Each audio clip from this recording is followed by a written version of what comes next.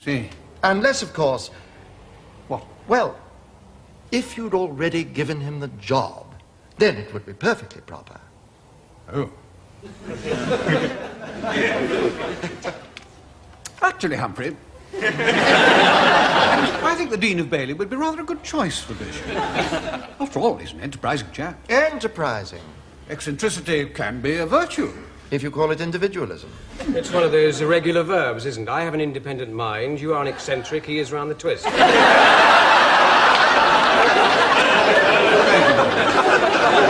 Furthermore, we need people like him in the House of Lords. People who really understand the Arab world. And steam engine. And steam. Yes, on mature consideration, I think the Dean of Bailey is my choice.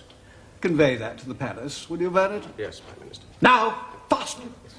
And have it announced to the press by midday, and get him round here for a drinky at 6. Yes, Prime Minister. Move! Wise decision, if I may say so, Prime Minister. You may, Humphrey, Thank you may. Prime Minister. How come you know so much about the Dean of Bailey? Weren't you at Bailey yourself? I was, yes. Jobs for the boys, is it? On the contrary, Prime Minister, I hardly know him. In fact, I happen to know that he dislikes me. You can ask him yourself this evening, if you like. I don't like him very much either. Honestly? On my word of honor. You have nothing to gain from this preferment? How could I have? In that case, well done.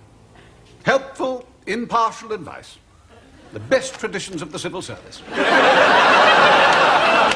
Yes, Prime Minister.